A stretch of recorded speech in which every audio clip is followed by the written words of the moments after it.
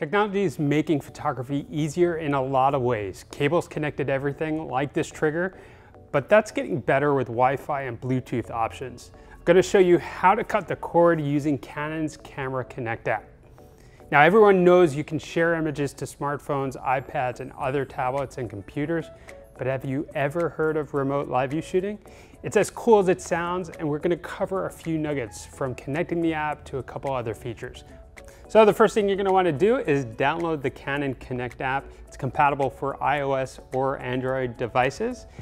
Connecting to your mobile device is really easy, and I recommend using Canon's Easy Connection Guide. And once you've followed all the steps, you're ready to use some of the cool and advanced features found in this app. One of my favorite features of the Canon Connect app is the remote live shooting. Now, you may be familiar with the self-timer of the camera and the small infrared remote that allows you to trigger the camera wirelessly. Great for shooting family photos and you being in the photo too. But the remote live shooting of the Canon Connect app is so much better.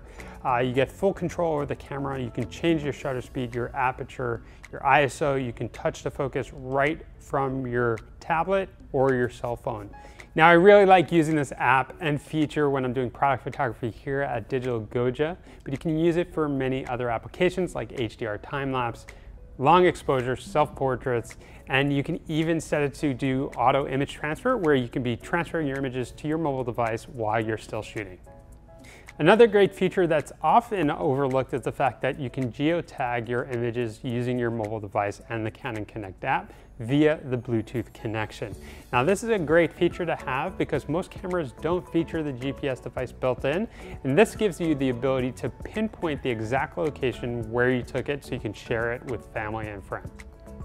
One of the most convenient and popular features of the Canon Connect app is the fact that you can transfer photos and now video to your mobile device to share with family and friends wherever you are.